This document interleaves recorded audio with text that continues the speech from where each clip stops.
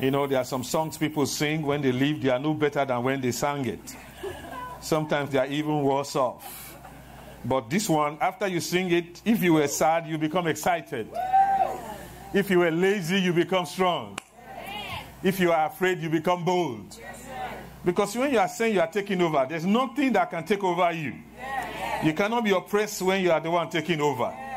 So these are the kind of songs we want to learn. We want to sing them over and over again. And we've tagged it a theme song for this year, and we want to continue to sing it, not only in church, but also in our privacy. And everybody say, Amen. Amen. You know, you only spend how many hours in church? Maybe 2, 3, sometimes 5 hours. How many hours do you spend at home, at work?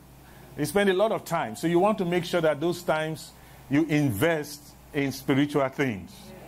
Study the Word of God. Somebody say hallelujah. Hallelujah. I also noticed that not so many people join our morning prayers from Monday through Friday at 5 a.m. How many of you know we have morning prayers every day, Monday through Friday? How many of you did not know? Some people didn't raise hands either way. Let me ask again. How many of you know we have morning prayers?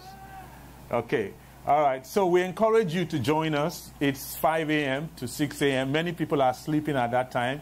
You say, well, I'm still sleepy. Then sleep earlier. Instead of watching the late night movie, go to sleep so you can wake up early.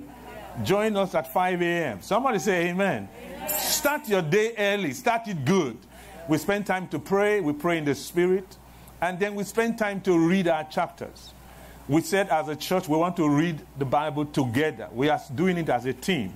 Okay, let me ask this question. How many of you are reading with us our daily chapter? Let me see your hand. Do it like this, not like this. Everybody is supposed to read together. Somebody say hallelujah. Even if you read other chapters, if you are not joining us, you are not a team player. Because you are not flowing with what we all are understanding. And so you will be off. So it's important that you join us. Even if you are not able to join the morning prayer, still read your chapter. And everybody say, Amen. So I want to reemphasize it. I know that maybe for a couple of months or years now we have not said it over and over again, but we are supposed to read the Bible together as a church. And one of the things the Holy Ghost has been emphasizing this year is teamwork. We need to work as a team.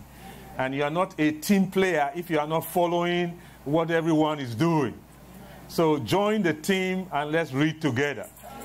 And one of the things we do in the morning prayers is that we read the chapter of that day and we share a little bit of light on it, because sometimes it takes an anointing to understand what is being read.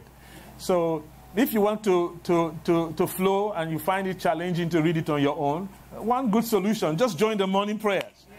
When you join the morning prayers, you are guaranteed to read your chapter that day and to flow with the rest of the church. So don't ignore it. If there are reasons why you cannot attend every day, at least attend once or twice a week. Right? I said right? Even if you can't do it every day, you can commit. I say every Friday I will join.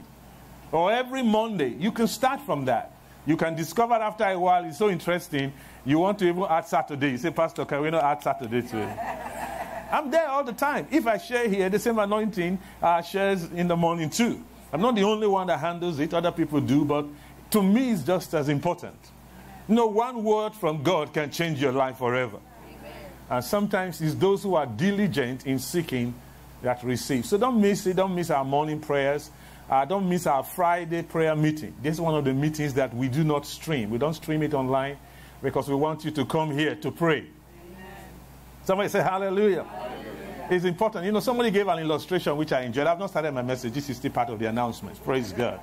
One of the illustrations somebody gave this week that I enjoyed concerning the importance of coming to church and the assembly to church. He said he got a friend to dismantle an AK-47. I don't know if you know what AK-47 is. It's a gun. It's a very powerful gun. And separated it into various parts. So he came to church and took one of the parts and said, hey! I said, nobody was afraid. He said, hey! He pointed the part of the... Nobody knew. He dropped it, took another part and said, hey! He said, hey! Nobody did. Then he went back and assembled it and said, hey! Hey! Why? Because they could see the gun And the way the church operates is like that. If you're scattered, you are not effective. But once you are assembled together, you can pull down every stronghold of the devil. He said, one of you will put 1,000 to flight, 2 of you will put 10,000. The impact is multiplied. So it's not the same sitting home when everybody's praying together. I want to hear a louder amen. You join, has become the spiritual AK-47. Somebody say hallelujah. We don't need any part outside. Now, sometimes when a part is meeting, it affects the function of the whole thing. So we want us to keep reminding ourselves that we are a team as a church, and we need everybody here as often as we should be here. And everybody say amen. Again, we're planning some major outreaches. I'll mention that at the end of the service. Let's bow our heads again to pray. Father, we thank you for your word. Thank you for the Holy Spirit that brings understanding in Jesus' name. And everybody say amen. Let's go to our team scripture again this year. We're looking at Isaiah chapter number 4. And today I'm talking about the power of vision. The power of vision. I like to talk about power things. Power over death, power over sickness, power over sin, power over poverty, power to get wealth, power of vision. Somebody say hallelujah. It's about Jesus say, you shall receive what? Power after the Holy Ghost is come upon you. So power is of the kingdom. I want to read the whole chapter again before we go into the remaining part of the message. Because if it's a team scripture this year, we want to keep it in front of our eyes. I read from verse 1. It said, in that day, 7 women shall take hold of one man, saying, what shall we, that we shall eat our own bread and wear our own apparel. Only let us be called by thy name to take away our reproach. Verse 2. In that day shall the branch of the Lord be beautiful. Tell somebody, you're looking beautiful this morning. Say, you must be the branch of the Lord. Ask him, are you the branch? Are you the branch? Yeah. He said, in that day shall the branch of the Lord be beautiful and glorious, and the fruit of the earth shall be excellent and comely. It's not only one adjective that is used here. It's the adjective they call it that describes, now. It says beautiful. It said the branch of the Lord shall be beautiful and glorious. So you need to understand what it means to be glorious. And the fruit of the earth shall be what? Excellent. So it's an excellent year. And comely, it also means beautiful and well arranged for them that are escaped out of Israel. 3, and it shall come to pass that he that is left in Zion and he that remaineth in Jerusalem. So he's talking about people who are planted, not people who are just visiting. He said, those who are, he said, it shall come to pass that he that is left in Zion and he that remaineth in Jerusalem shall be called holy. Again, he starts by saying, in that day, the branch. And we explain that the branch is not just like, it's not the type that you move around. When you say something is a branch, it means it's united, it's planted, it's connected, it's staying. Branches don't move around. Somebody say hallelujah. Hallelujah. They don't move around from one tree to another tree. Right? I know some people don't understand that. You know, we have been planting churches in Europe for many years. There was one that we planted, supposedly a branch, came around and said, Pastor, what's the difference between a branch and an affiliate, a branch and a daughter church? So I said, well, the difference is that daughters grow and live, branches stay, they remain. Somebody say hallelujah. Hallelujah. And we have a lot of daughter churches, but we also have branches.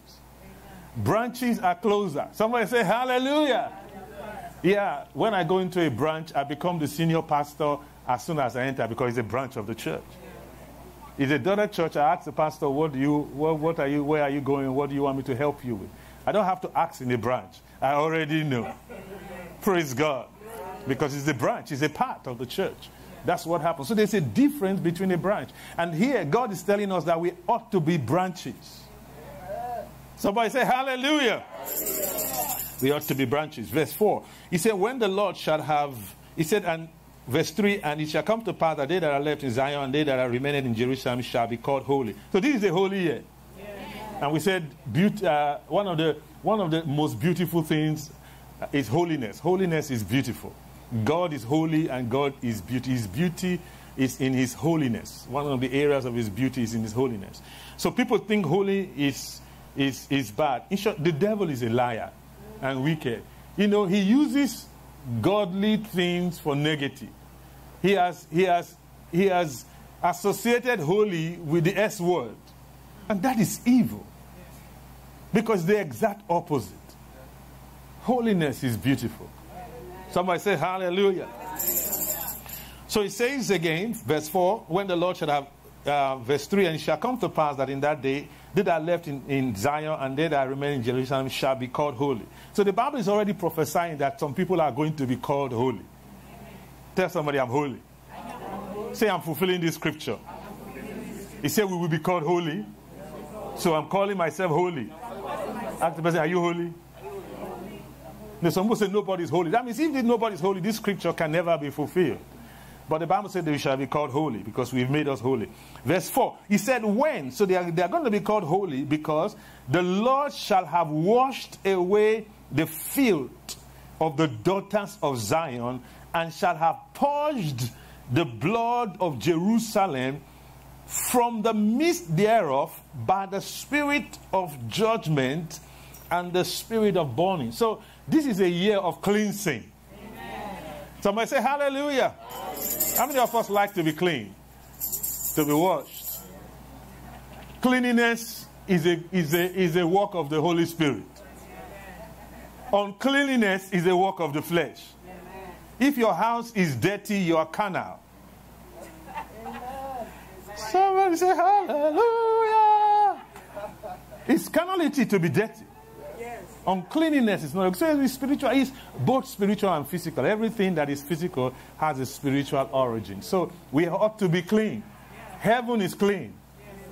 You know, when they were in the temple, in the tent, God told them to make sure that their tent is clean. That they cannot put trash and all kinds of stuff in the tent. They have to go and get it outside. One of the things I just wanted to mention here, because this is not my main message today, this is just reading the scripture we are reading together for this year, is that the Bible also mentions, it said that they shall be purged by the spirit of judgment and the spirit of burning. You know, while we were studying Beauty for Ashes, one of the things the Holy Ghost said to me is that one of the areas of beauty for ashes is that the thing that were wrong will be burned to ashes. And only that which is beautiful will remain. Someone say hallelujah. So the Spirit of God is cleansing us by the spirit of burning and the spirit of judgment. And all unrighteousness shall be burned to ashes.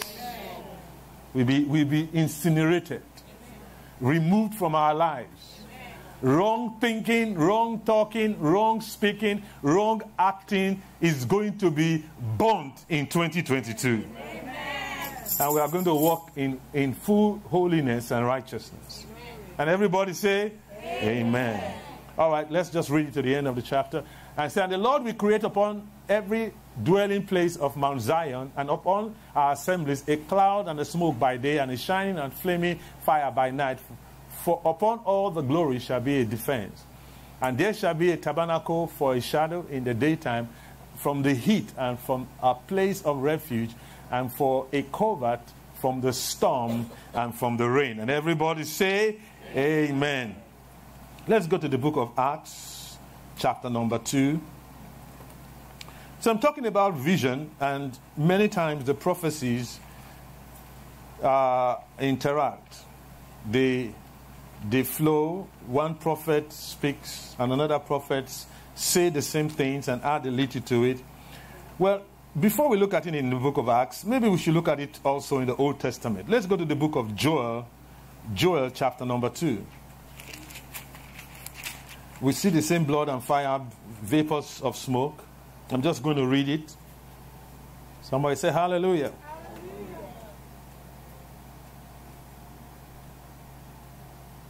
Verse 18, Joel 2 from verse 18. The Bible says, then will the Lord be jealous for his land and pity his people. Yea, the Lord shall answer and say unto his people, behold, I will send you corn and wine and oil, and ye shall be satisfied therewith. And I will no more make you a reproach among the heathen. And I will remove far off from you the northern army, and I will drive him into a land barren and desolate, and his face towards the east, and his hinder parts towards the uttermost sea. And his stink shall come up, and his ill savour shall come up, because he hath done great things. 21. Fear not, O land, be glad and rejoice, for the Lord will do great things. Somebody say hallelujah. When you say be glad and rejoice, so can we practice that? Hey! Glory to God. All right, 22. He said, be not afraid, ye beasts of the field, for the pasture of the wilderness do spring forth, and the tree beareth her fruit, the fig tree and the vine do yield her strength. Be glad then, ye children of Zion, and rejoice in the Lord your God, for he hath given you the former rain moderately, and it will cause to come down for you the rain, the former rain and the latter rain in the first month. And the floor shall be full of wheat, and the vats shall overflow with wine and oil. And I will restore to you the years that the locust had eaten, the cankerworm, the caterpillar, and the plumber worm, my great army which is sent among you.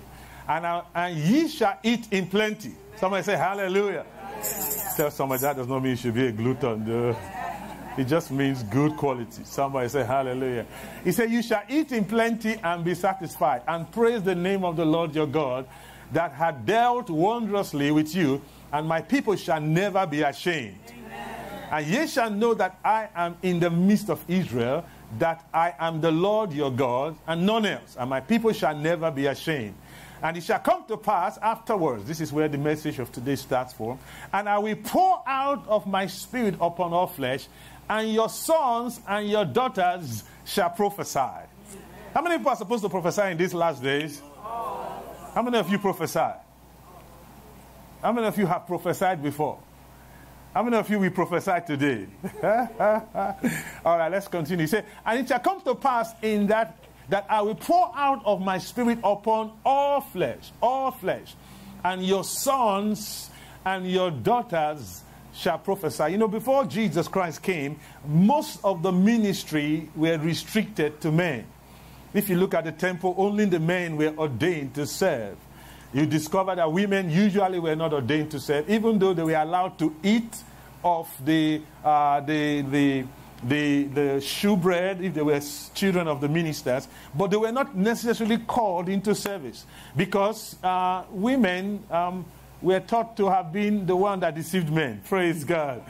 And the curse was still operating. But thank God Jesus Christ came and broke the curse away. Amen. And now, men are not the only ones that can walk in the Spirit. Women can. There were some women that were ordained and that functioned in the Old Testament, but it was the exception. But today it says that the Spirit of God will come upon both the male and the female, and they shall prophesy. He said, your old men shall dream dreams, and your young men shall what? Shall see visions. So how many of you see visions? How many of you dream dreams? How many of you neither dream dreams nor see visions? The Bible says here that once the Spirit of God comes upon you, he said you are either going to see visions and you shall dream dreams. Now it means the same thing. One is because you are sleepy and you are asleep, you are weak, you can't move around, so you are old. Thank God we are born again with incorruptible seed. Amen. You know, but visions are talking about are things that young men see. You know, one thing about dreams is that usually dreams, people really don't do much about it. Vision is an indication of the future, and usually it's something that the person can participate in. And that's why it says the young men shall see visions. And also upon the servants and upon the handmaids in those days, which I pour out of my spirit. And I will show wonders in heaven and in the earth, blood and fire and pillars of smoke. And everybody say, amen. Let's see it also in Acts chapter number 2. One of the things I want us to see is that the Bible tells us that one of the evidence of the Holy Spirit here, as prophesied by Prophet Joel, is that when the Spirit of God will come in the last days, the sons and your daughters shall prophesy. The young men and young women will see visions, and the old men will dream dreams. That means that everybody that is filled with the Holy Ghost is supposed to be able to prophesy and see visions. Amen. Somebody say hallelujah. Hallelujah. I'm saying this because sometimes people can be in church for many years and they really don't care much about these things. It's almost like it's for the apostles and for the prophets and for the evangelists. No, the Bible said in the last days, I will pour out of my spirit upon who? He said all flesh. Everyone in the church would receive the Holy Ghost. He said, and they all will what? See visions and dreams, and they will prophesy. So he's talking about revelational gifts and inspirational gifts. They will prophesy and they will see visions. So everybody in church ought to be able to prophesy and see visions.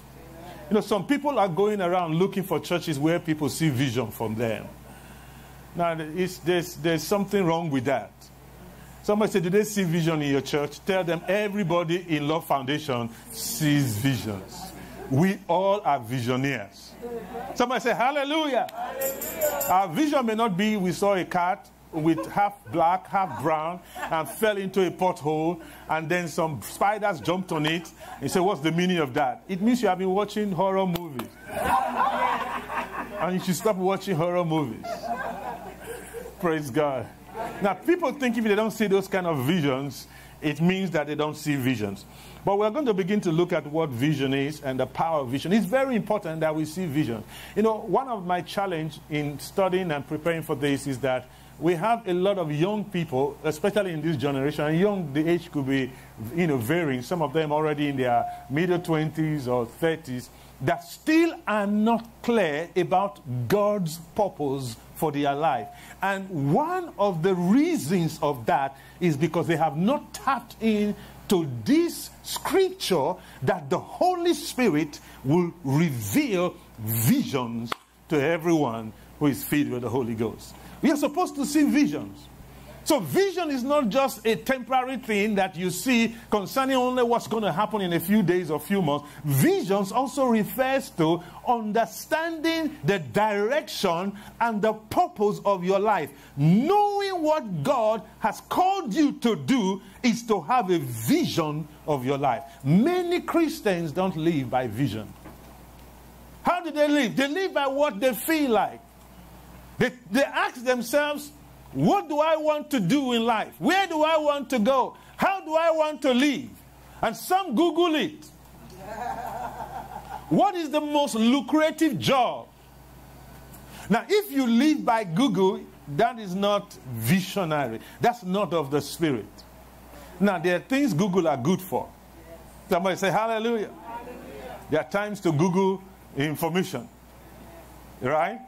But when it comes to the direction of your life, what you want to be, where God is leading you, what the future holds for you, what God wants you to do in life, the only one that knows that is the Holy Spirit. And you have no business Googling that to get the answer. You need to stand upon your watch and set yourself upon your tower so that you will hear to see what he would say to you. You will hear it and you will see it. That's a vision. So a vision is a picture, a vivid picture of what the future holds. What's going to happen in the future? Maybe we're not reading in Acts. We don't have so much time. Let's go to Habakkuk chapter number 2. There are many verses we would like to look at. So the ones we can skip, you can read. Somebody say hallelujah.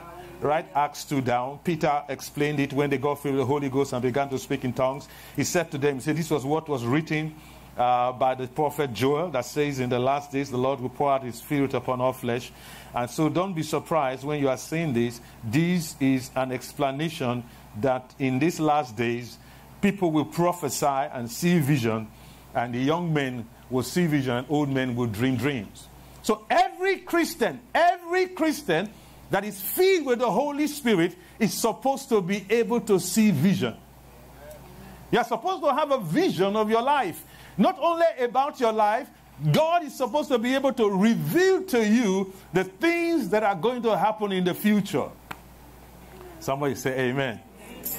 You know, even though these things are described in the gifts of the Spirit, I do believe that if you begin to grow up in your spiritual life, there will be a manifestation of all of these gifts one way or the other in your life. Because the Spirit of God actually resides in you, and that Spirit has all of the manifestations of the Holy Ghost.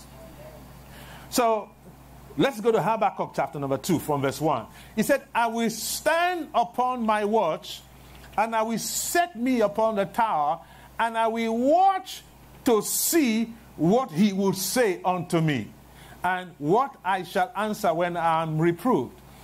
And the Lord answered me and said, write the vision down, make it plain on tablets, that he may run that readeth it. Go back to verse 1 again. It tells us what our responsibilities should be if we want to see visions.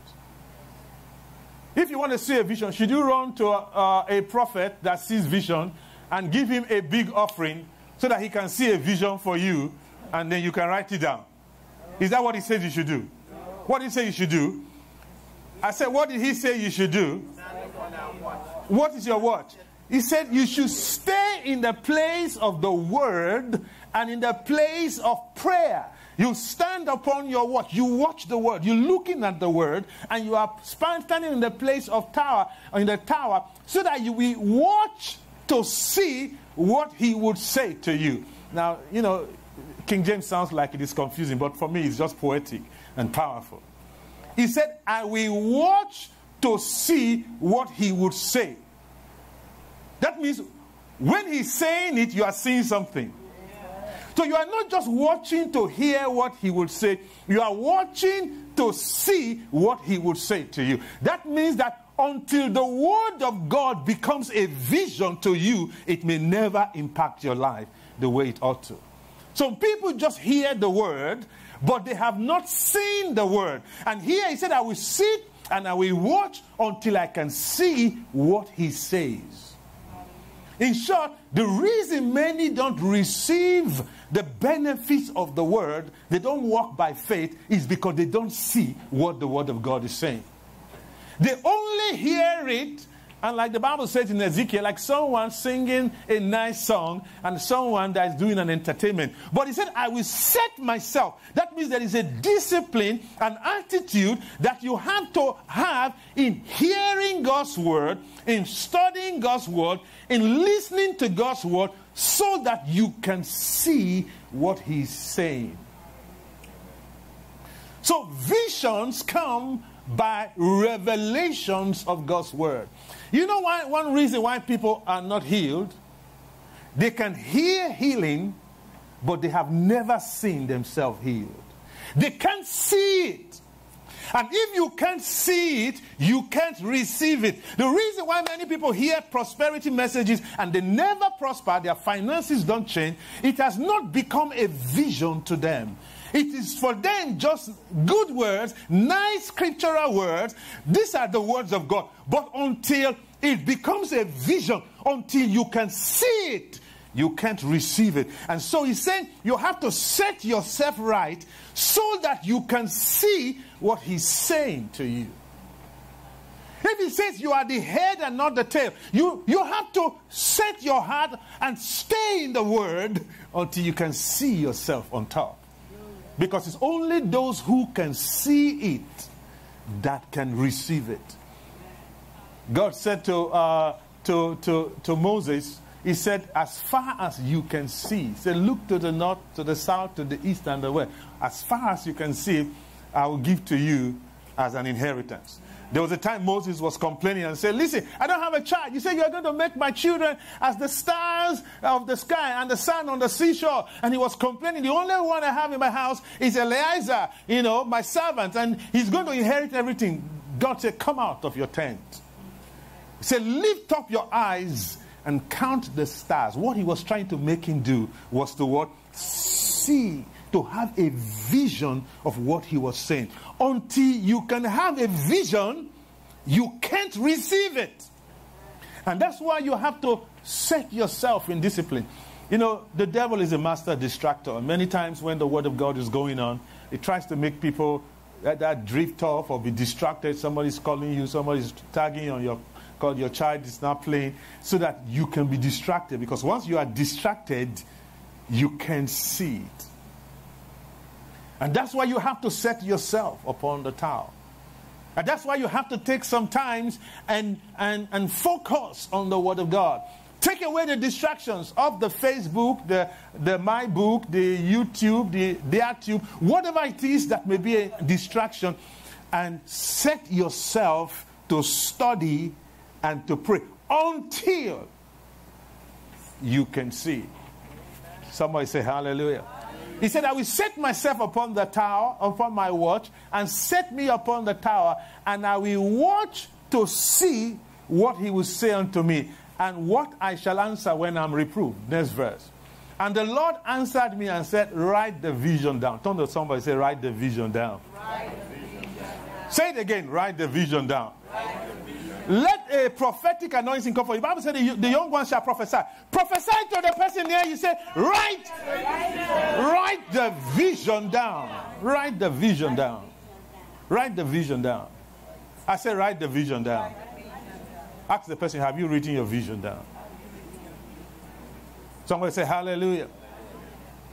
You know, visions are important. Many people, like I said, they drift out through life because they don't have a concrete vision.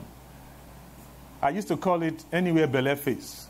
That was before, praise God. I don't call it that anymore because many people don't understand that language. They just go anywhere. Today they are excited about this. Tomorrow they are excited about this. The next day they are confused. They don't know which one. And today somebody tells them, you know the most thing. And this is where everybody's going. And they start running after that. But the Bible is telling us that we must write the vision down. And make it plain. Make it clear. So he that readeth it should run with it. If you want to succeed in life, the earlier you wait upon the Lord and have a clear vision, not a supposition, and you write it down so that it can determine your future, the better your life will become. Hallelujah. Somebody say hallelujah. Hallelujah. And if it is not clear enough to write it down, you can't see it yet. It has to be clear. And of course, it can get clearer with time. More specifics can come up. But the Bible commands us that we need to write our vision down. Write down what God wants you to do in the next 10 years, if Jesus tarries. Write what he would expect you to do in the next 2 years. Write what you want to achieve, what you believe God wants you to achieve. Write it down. I said write it down. Amen. Are you getting this? Right. Preach with me. Talk to somebody. Say write it down. Say write it down. Write it down. Say write the vision down. Write the vision down. Say it again. Write the vision down. Write the vision down. Can 70-year-old write their vision down? Yes. What about 80 years? Yes. What about if you are 90? Yes. 110? Yes. Can you still write a vision down? Yes. Yes. Because there's something that God has planned for you in future, and as you're writing it down, it concretizes, it makes it real, so that you, when you read it, you can run. It will direct your path. So if you have not written down a vision for your life, I'm not just talking about an ambition. I'm talking about a vision. What's the difference between a vision and ambition? An ambition comes from the person, a vision comes from God. An ambition is what you want to do. A vision is what God wants you to do. An ambition is what you like to do and you enjoy to do. A vision is what God likes for you to do. Amen. Which one do you want to do? Vision or ambition? Vision. Many have mistaken ambition for vision. They say, hey, this is my kind of person. This is what I like. And so this must be what God is calling me to do. Not necessarily. Many times when God calls people, they try to give excuses. Right? Moses did not think he was a leader and a deliverer. He said, I cannot talk. I am not created for that. I'm not good. I'm a stammerer. I don't talk very well. I'm not very good in public. God said, you are the one I called. Amen. Somebody say hallelujah. Hallelujah. So it's not always what you like to do that God calls you to do. But God knows you more than you know yourself. By the time you start functioning in it, you discover that you were created to do that. And that's what will give you the best experience and the best joy in life. So he said, write it down. He said, and so that he that readeth it may run. Next verse. He said, for the vision is for an appointed time, but at the end it shall speak and shall not lie. Though it tarry, wait for it. Some translation says wait on it, because it will surely come, it will not tarry. Somebody say hallelujah. So it means that your life should be a life on waiting on the vision of God. You are pursuing God's plan, God's purpose. Even if it looks like it's taking time, don't give it up. Don't pursue other things. Stay consistent. Stay focused on the vision of God. And the Bible says it shall what? Surely come to pass. So the power of vision means that your future is determined by your vision. Before God does anything in people's life, he reveals it to them first. And he wants you to be partners together with him. Amen. But if you can't see it, you can't cooperate with God. And if you look through the scriptures, everyone he called, he told them what he wanted to do. He gave them a vision. But the Bible says in the New Testament that the Spirit of God is poured upon all flesh, and everyone can see vision and prophesy. Let's go to Ephesians chapter number 1. Somebody say hallelujah. Hallelujah. You know, as we are on our way there, let's pass through, praise God, 1 Corinthians chapter number 2. 1 Corinthians chapter number 2. Now, these are verses we are used to. Write them down. Go back and look at them again. When you live here, your life will never be the same. You know, one reason why many people don't receive abundant provisions, they are in the wrong place at the right time, or at the right place at the wrong time. When God said to Moses, he said, go to the mountain which I will what? Show you, and sacrifice your son there. What about if Moses missed the mountain? Abraham, when he was about to sacrifice Isaac, he said, to a mountain I will show you. And the Bible says it was like 3 days' journey. What about if he went to another mountain, maybe the one that was close to it? What would have happened to him? His son may have died and may have missed God's plan, because God's provision is in his vision. That's why it is called provision. God provides for vision. So if you are not walking in God's vision, then there is no what? Pro. No pro. No pro for that. So, but once you are in the vision of God, there is provision made. So if you can find out God's plan, God's purpose, God's vision for your life, if you can see clearly what God wants you to do, where God expects you to be, how God wants you to live, your life will be provided for, because it is on the mount of the Lord where God has said you should be. That's where the provision is. And everybody say, somebody say hallelujah. How many of you know God's vision for your life? Put your hand up. This is not a retreat. If you don't know, stand upon the watch and spend time to pray. Some people act like it's hard for God to tell us what he wants us to know. No, God has been trying to tell you. Oftentimes is that people are too dull of hearing. They can't hear. The Bible says people have eyes they can't see, ears they can't hear. Jesus was saying that in Matthew 13. He said, and their hearts have become callous. They have become hardened, so that they can't hear with their ears or see with their eyes and turn around, so that I can heal or restore them. So because there is a blindfold, there is a blocking of the eyes and the ears. That's why they continue to live in a particular way, and they are not able to get results. He said if they would only hear with their ears and see with their eyes and repent, turn around, he said, I will heal them, I will provide for them, I will change their lives. So oftentimes, when God wants to help people, he starts by giving them vision. Amen. Somebody say hallelujah. Hallelujah. I want to hear it louder. Say hallelujah. Hallelujah. You know, Jesus came and said to the disciples, he said, it is better for you that I go away, because if I do not go away, he said, the Comforter would not come. And I'm thinking the disciples say, what is better than you? Jesus, the Son of God, the healer, the one that cast that devil, standing right here with us. He said he's still better. Why? Because Jesus could not enter into them and give them visions.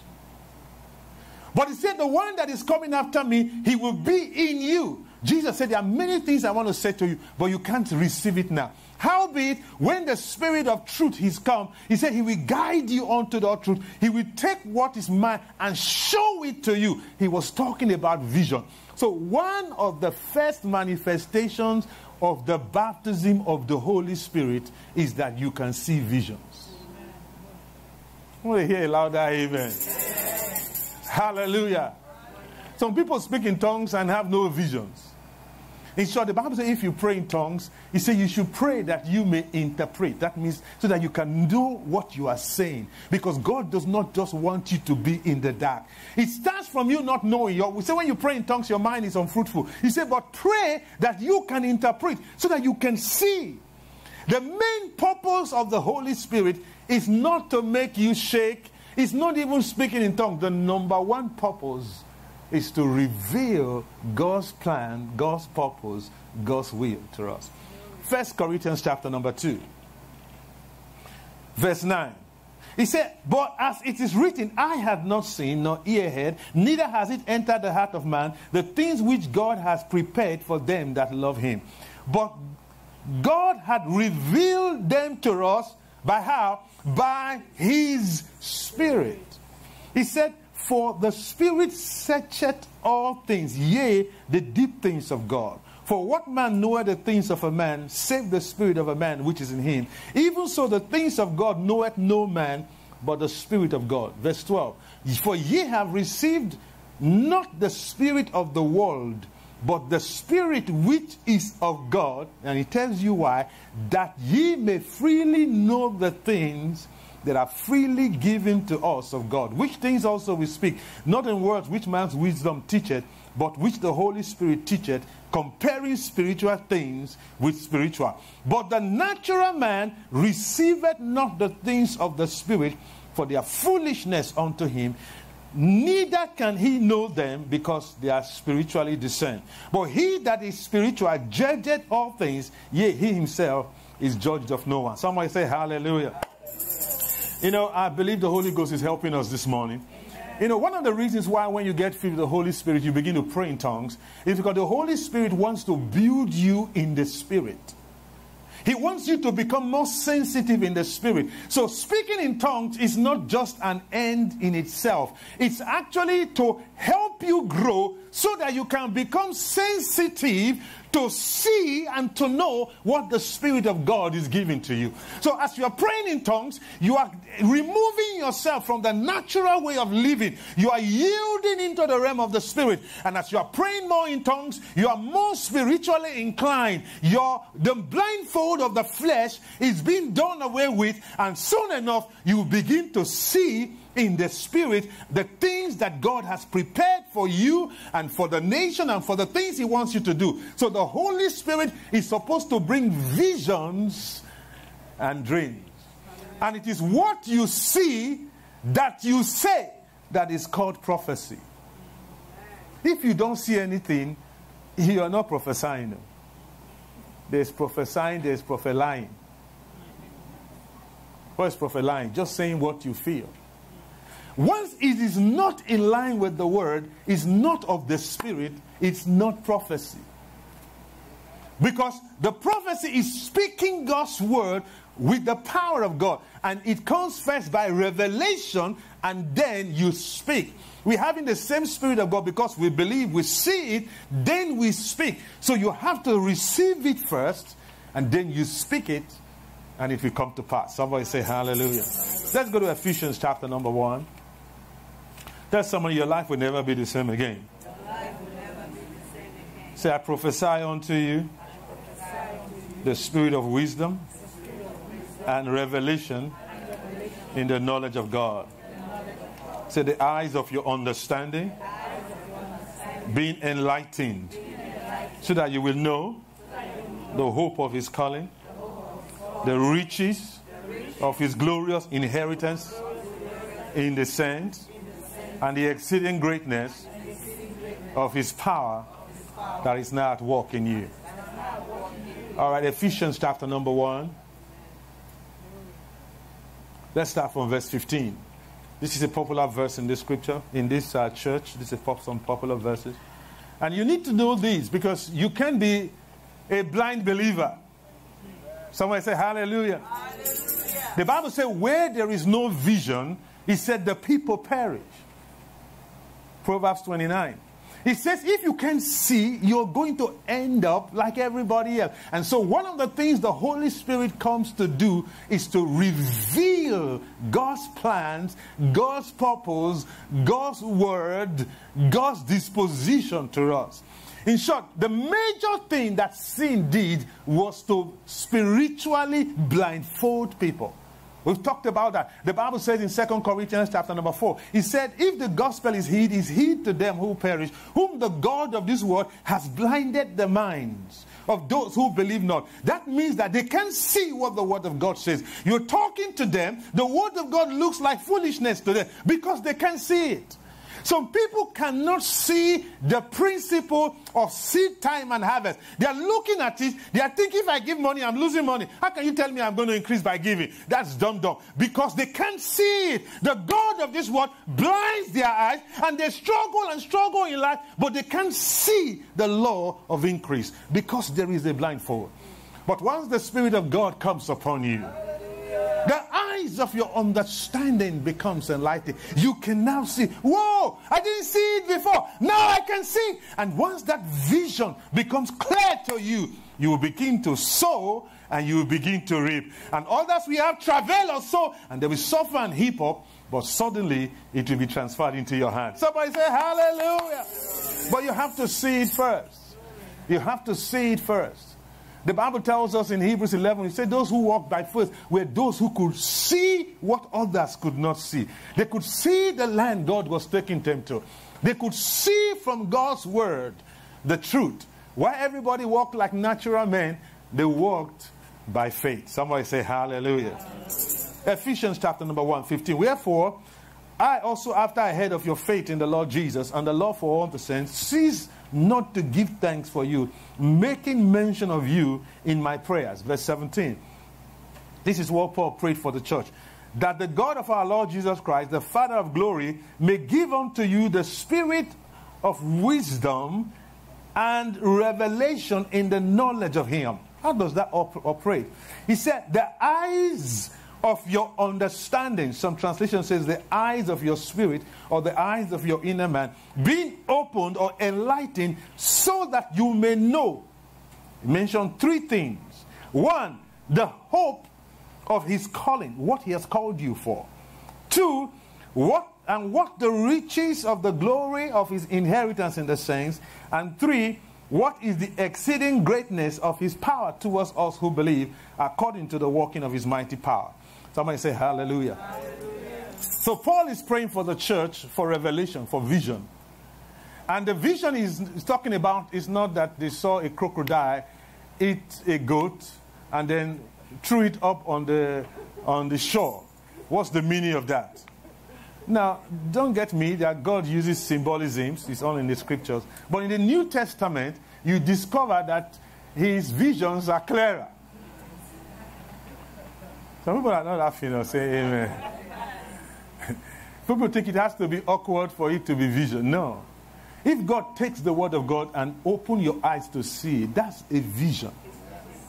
That's a vision. Praise God. What vision did Peter see? He said there was a plate that had all kinds of animals. He said, kill and eat. He said, but I can't eat anything unclean. He now said, what the Lord has called unclean, those who has got clean, don't call unclean. He was just saying what Jesus had been saying, go into all the world, preach the gospel. But they couldn't see it, so he had to see a vision. But the vision was the word of God.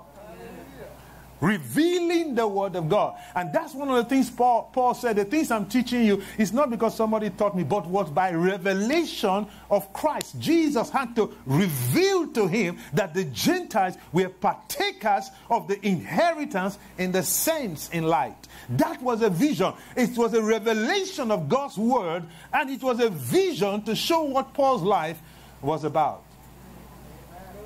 You know, Paul was a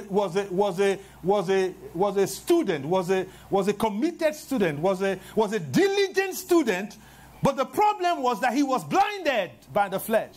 He said he thought when he was persecuting the church, he was doing God a service. Until on the road of Damascus, his eyes got open, and then he saw a heavenly vision. And that day, his life changed. Your vision will change your life. Amen.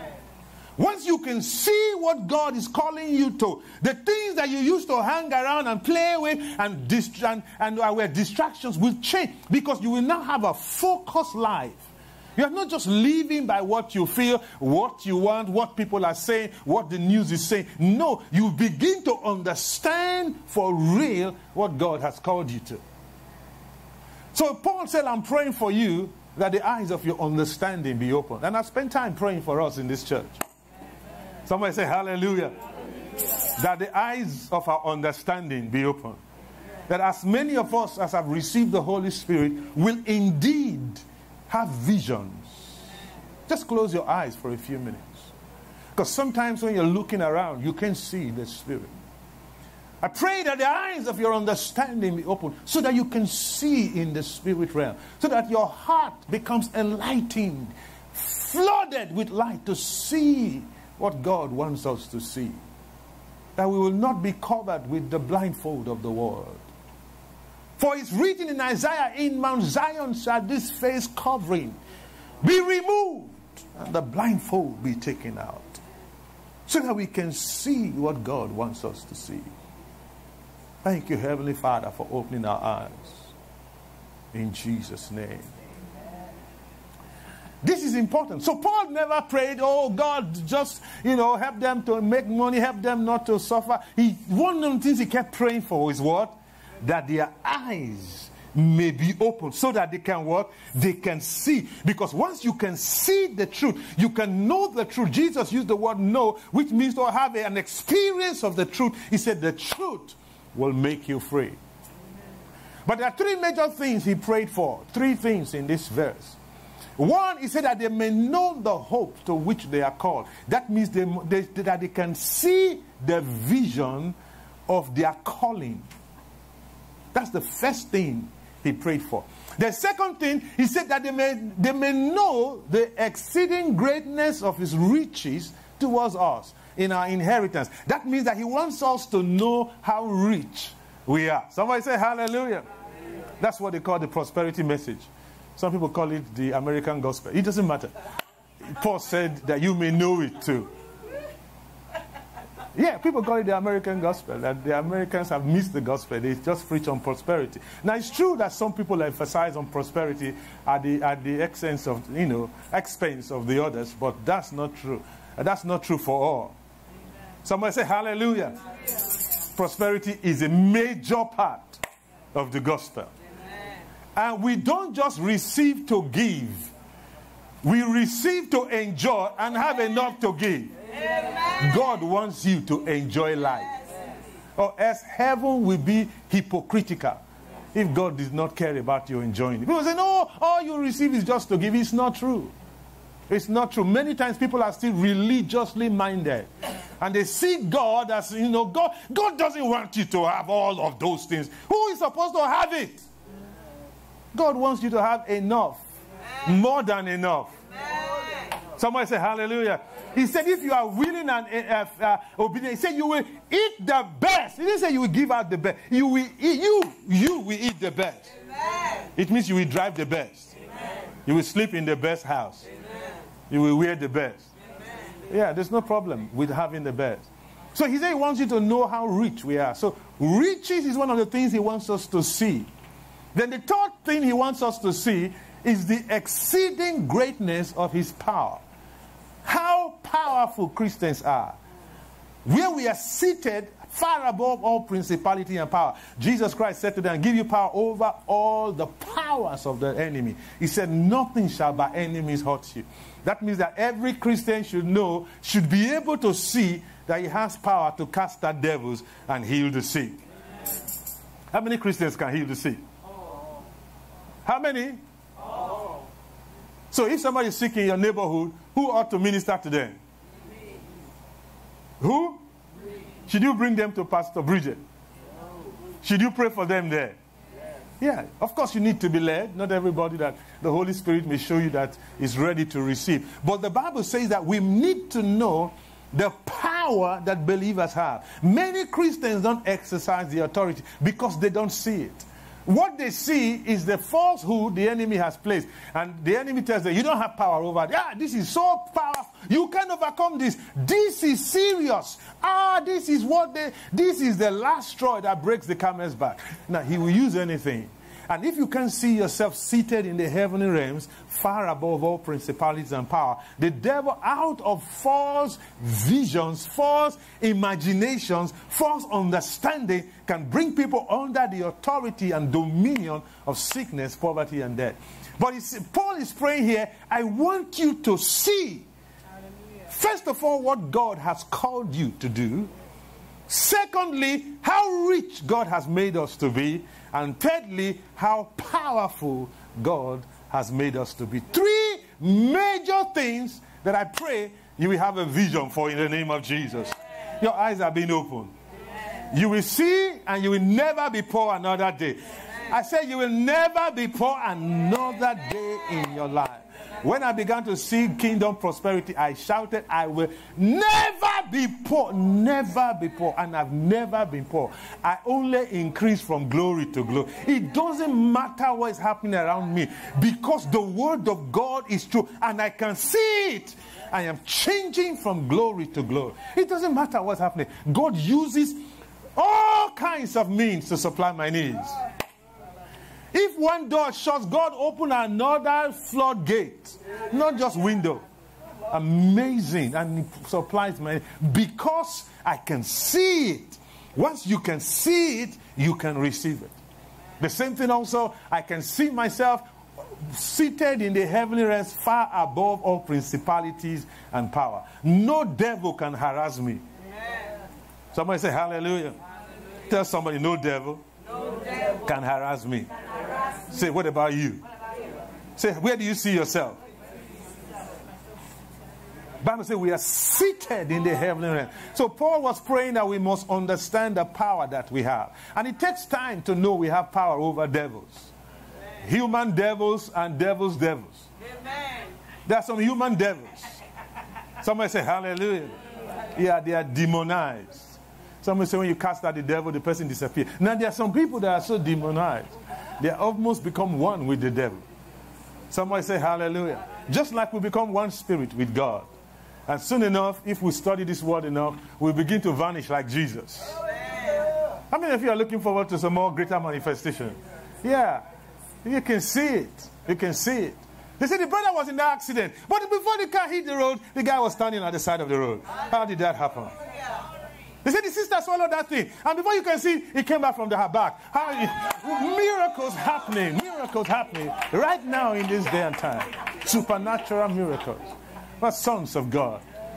But the first thing he said that we must see is the hope of his calling. I think what has happened many times, why people call this the American gospel, is that people skip number one and emphasize on number two and number three.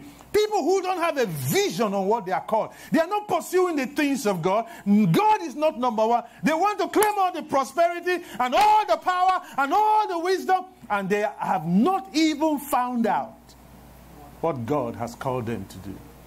In short, the Bible says in Matthew 6:33, it says, seek ye first. The number one thing you want to see before you think of prosperity is, why am I here? What is the purpose of my life? What am I doing on this planet? And if you seek that first, the Bible says everything else shall be what? Shall become added. Now, if you pursue the other things without seeking number one, even if you get them, they can become destruction to you. That's why the Bible says the prosperity of the fool will destroy him. He has the money, but he's using it for the wrong thing. Like somebody who said he climbed the ladder to the top, only to find out that the ladder was on the wrong wall. So you are the top in the wrong thing. God is not going to ask you how much money you had, how many cars you drove, how many houses you lived in. Number one thing he's going to ask you is what? What did you do with the call that I have for you? It doesn't matter how much money you have. But thank God for the money. Even when you have the call, you need the money to carry it out. But if you pursue the prize instead of the mark, even if you get the prize, it will be taken for the one who is pursuing the mark. He said we should press towards the mark of the prize. So there is a call. It is the call of God that warrants you to have provisions so that you can enjoy in the process for which God has called you to do. So the best vision you want to ask God is, what do you want me to do? What's my calling? What is your expectation of my life? What do you want me to do? And sometimes God may tell you he wants you to become an evangelist in Africa. Amen. Maybe we should change it now. In Ukraine, praise God. You say, but God, people are running away from Ukraine. He said, but I want you to go to Ukraine. If God tells you that, how many of you will do it? I want to see the hands. If God says you should go to Ukraine, it's easy to say in church. So why is it that people are not hearing such things? Is God not speaking? Because they have made up their mind in such a way that they can hear certain things. The Bible says if you want to hear his voice, he said you should not harden your heart. It's not that God is not speaking. The reason why people are not hearing, their heart has been made up in a particular way. And because of that way, they cannot hear. They have determined this is what I want to do. So even if God is talking to them, they can't hear. And that's why as we're entering into camp meeting season, when the Bible talks about the spirit of meekness, it's one of the biggest keys to hearing from God.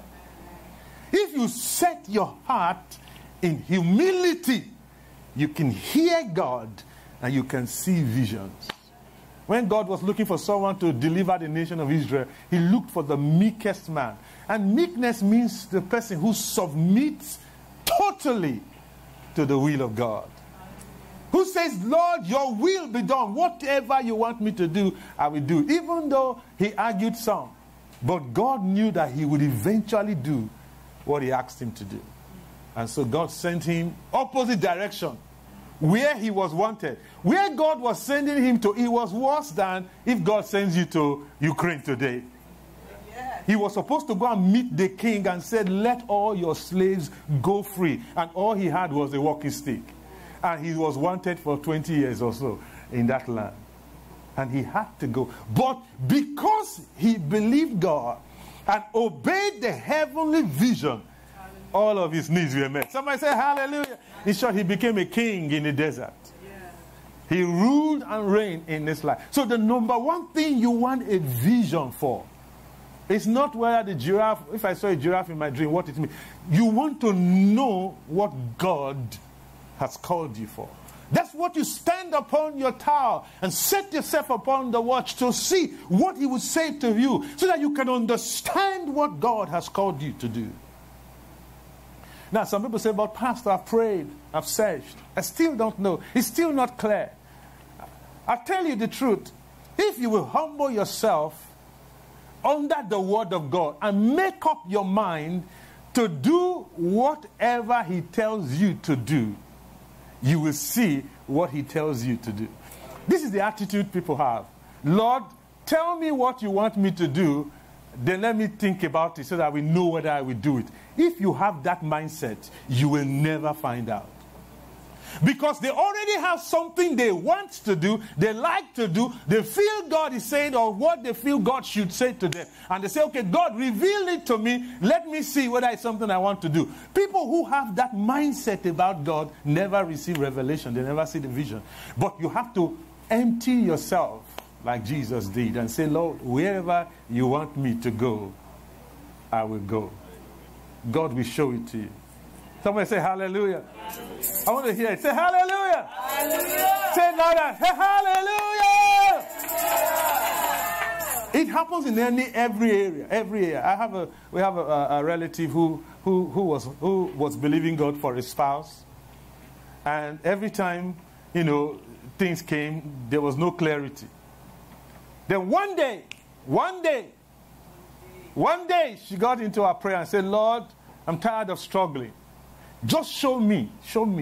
I'm ready to follow your instruction. Guess what happened? The revelation came. That same day, somebody knocked and said, there's somebody who is asking for you. And in a short time, they were married. Somebody say hallelujah. You say, but why did they not know all this time? Because before then, they have not opened themselves to the will of God. I know some people think it's dangerous. If I say, God, wherever you want me to go, God may send me to Igbo Dodo. You say, what is that? One village in Africa, no light, no water.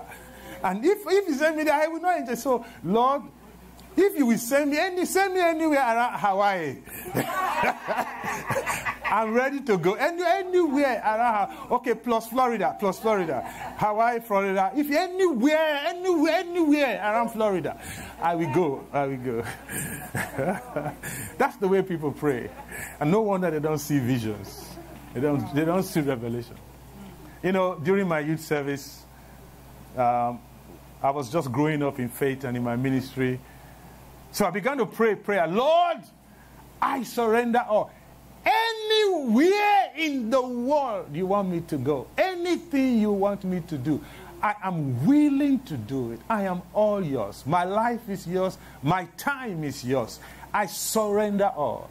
I was praying that my final year in school. And I meant it. So when they began to send people for youth service, which is like a military service, my posting came. Guess where my posting was? In one village, inside a village. No, people really, I don't describe it much, but it's serious. It was in a mountain over 3 kilometers from the ground. No electricity, no water. To go up the mountain, you have to climb for about 2 hours. There was no roads, no cars come there. We were like 4 people that were sent there. All 3 others withdrew their service, that they would rather not serve than go there. I was the youngest out of 10. I was raised up, like you would call, I was driving at 16 to school. Never stayed where there was no electricity. And it was behoving me that, are you going to say what you were praying for? So I told God, I have made that commitment. Wherever you ask me to go, I will go. I lived in that place 1 year, no electricity. Never lived like that before. To where the water we drank, we have to drive fishes away from the pond to draw water to drink. Because the place was so far down, when I go and wash my clothes, sometimes I have to wash my clothes with hand, of course, and spread it and wait for it to dry so that I can carry it up the hill, the mountain. And sometimes I will sit there on the ground reading my Bible. There was no television entertainment. Guess what my entertainment was? The Word of God. There was one time a hunter almost missed me for an animal when I was drying my clothes. For real. And anytime you are going out, you have to wear your youth copper uniform, or else they can mistake you for bushmeat.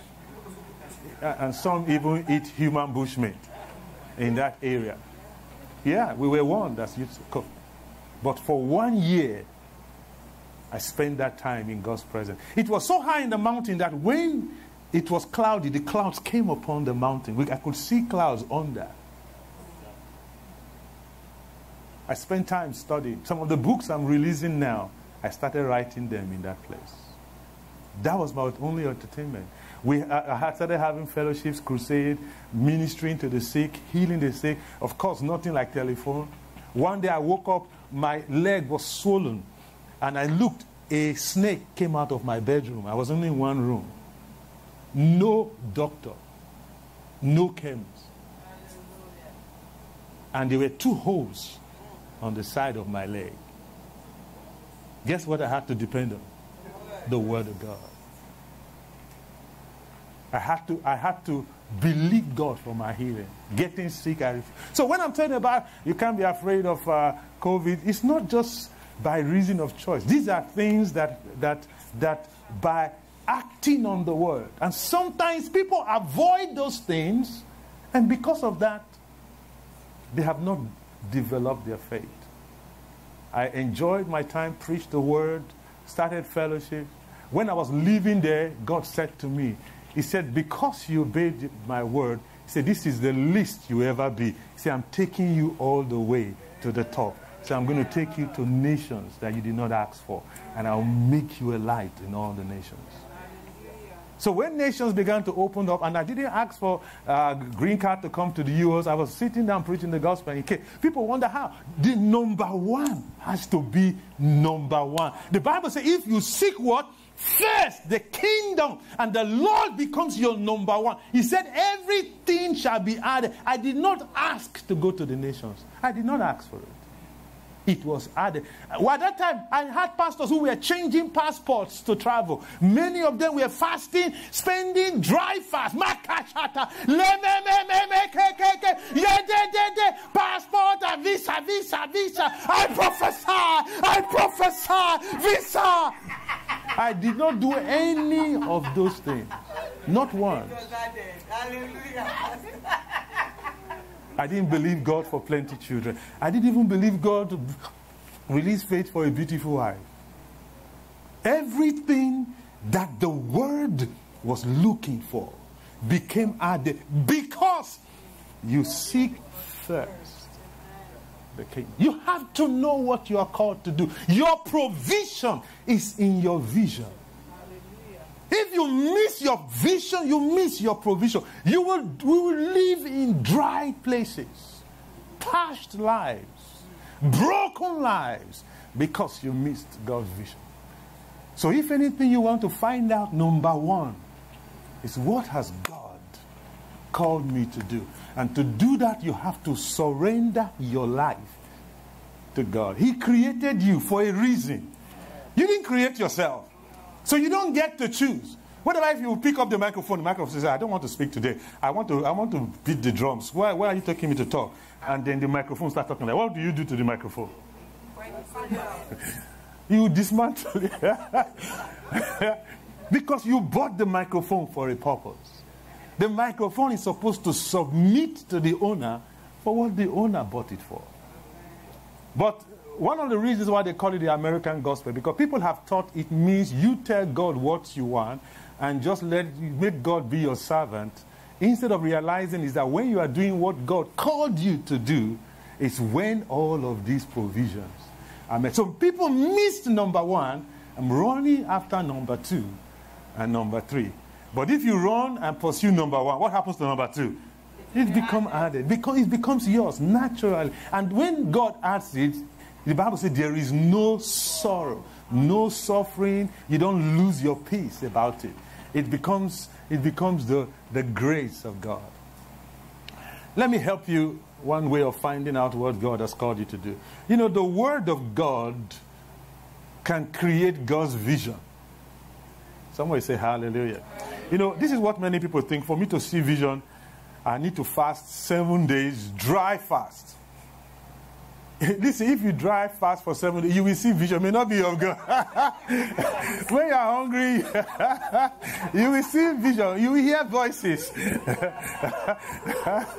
I'm no minister who have died fasting. Fasting is not bad. Yeah, some people lock their door and say, don't open this door until I get a miracle. And when they open the door, they were dead. I know them, dead. You have to be led in your fasting. Praise God. The best way to receive vision is to spend time in the Word of God. It's the Word that creates the vision. It's the Word that He said, I will watch to see what He says to me. So even if you are fasting, make sure you're spending time in the Word. It is out of the Word that revelation comes. It shows you what the Word of God is saying. The Bible says that your life, just like Jesus' life, is written in the volume of the books. Everybody's life is written in Scripture. You just need to find it.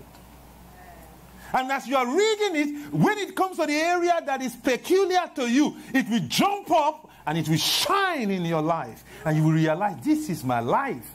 It's in Scripture. You discover your life in God's Word. So visions are revelations of God's Word. When God takes His Word and reveals it to you, and you can see what the Word of God says about you, that is a vision. And everybody say, Amen. Your ministry is written in the Scriptures. You know, how did Jesus discover what He was called to do? He said in the volume of the book. At 12, instead of playing video games, he was sitting with doctors, pastors, asking questions and studying. And he was about to understand his Father's business. He had to study. He had to study to know. He had to read what was written about him in Isaiah, and he recognized that this was about him. Just the same way we read what is written about us in the New Covenant. And that's why when I saw in the Scripture that he said that he made life and immortality to life through the gospel, I realized that in the New Covenant we ought not to die. We need to prepare for the rapture and not go in the grave, the way of the grave. The Bible said Daniel discovered by the books that the time of captivity was over, and he began to lead a revolution back to Israel because the time of captivity was over. It was not that he was like shaking. Okay, yes, the time of captivity. That's not how he got the vision. He got the vision while he was studying the Bible. God opened his eyes to see, and the same way I got a vision of power over death while studying the Bible, and I know this is the generation that is going to be ready for the rapture. Somebody say hallelujah. Yeah. Let me read one last verse. Let's go to Numbers, chapter number 18. Your ministry is in the Bible. Turn to somebody, say your ministry is in the Bible. Say your calling is in the Bible.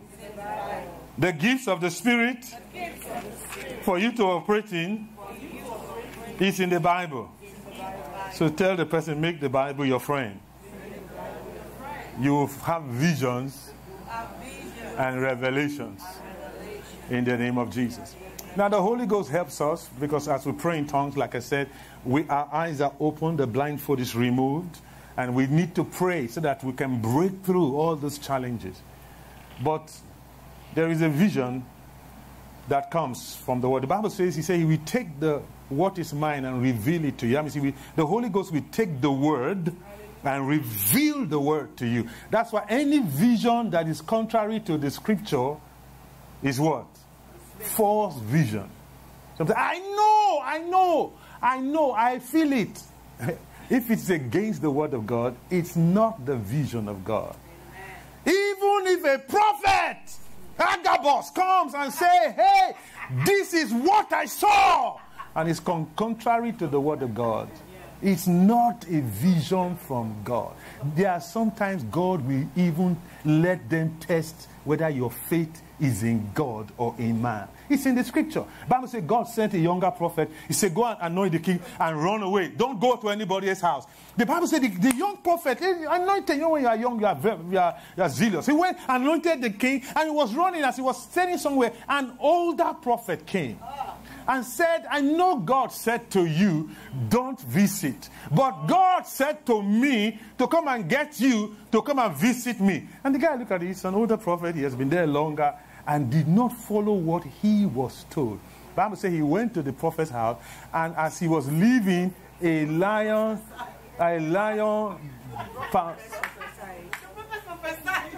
before he left. The prophet prophesied. He said, because you did not follow what God told you, a lion will eat you. The same prophet. So he had not lost his anointing for prophecy. Why? Because he did not follow what God told him. If you are led by prophecy, by prophets, you can be eaten by a lion. Lion of life. The Bible says the devil goes around like a roaring lion looking for whom he may devour. You have to be led by the Spirit of God. It's dangerous. And he was eaten. The prophet, he went to do God's work. Coming back, was eaten by a lion. So I said, why do bad things happen to good people. Because good people make wrong decisions. That's why. This is an interesting part. This is not necessarily a part of the message, but I thought I would read this. The Lord said unto Aaron, verse 1, Thou and thy sons and thy father's house with thee shall bear the iniquity of the sanctuary. And thou and thy sons with thee shall bear the iniquity of the priesthood. And thy brethren also of the tribe of Levi, the tribe of thy father, bring thou with thee, that they may be joined unto thee and minister unto thee. But thou and thy sons with thee shall minister before the tabernacle of witnesses. And they shall keep thy charge and the charge of thy tabernacle. Only they shall not come nigh the vessels of the sanctuary and the altar, that neither they nor ye shall die. And they shall be joined unto thee, and keep the charge of the tabernacle of the congregation for all the services of the tabernacle, and a stranger shall not come nigh unto you. And ye shall keep the charge of the sanctuary and the charge of the altar, that there might be no wrath any more upon the children of Israel. And I, behold, have taken your brethren, the Levites, from among the children of Israel. To you they shall be given as a gift for the Lord, to do the service of the tabernacle of the congregation. We stop in 7. Therefore thou and thy sons with thee shall keep your priesthood office to everything of the altar and within the veil, and ye shall serve. I have given your priest office unto you as a service of gift, and the stranger that cometh nigh shall be put to death. Let me announce to you, if your parent is a minister, you are called into the ministry. He says, I have given your family to you as a gift, to minister to you and the work of the service. The first people God called, he called Aaron, and then he called his family. And he said the family is given to serve. You don't have to wonder. And if you are pursuing what you want to do and miss what the scripture says about your calling, you will walk in ignorance and you will miss your provision. Number one, if your family is in the ministry, you are a gift to them to serve. The people say, I don't know what I'm called to do. I don't know what They have not read the scriptures. Once you read the scripture, you will begin to find out. And when you align yourself with the word of God, things will begin to clear up. Some want to escape from what they are called to do.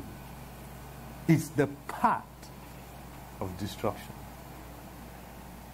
But I pray none of you are of such. Just bow your heads and close your eyes. Father, I thank you for your word. We want to know your will. Open our eyes more to see the vision of our calling, to know the hope of our calling. You said what a privilege to be called to serve in the house of God. You said that not only did you give them the calling, you said you also gave them the gifts, the offerings, that you will be their inheritance because they serve you.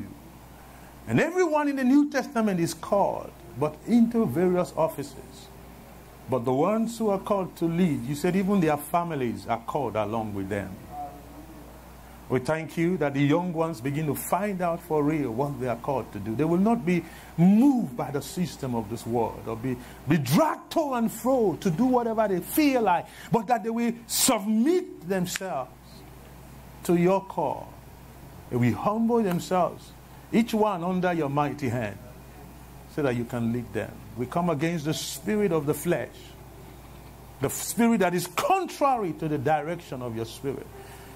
The spirit of this world, you said in the last days, you said perilous times will come. Men shall be lovers of self, lovers of pleasure, more than lovers of God. We break that spirit in this house, that the kingdom will always be number one. We're not in this world just to play, just to have fun. This is not an amusement park, nor a circus.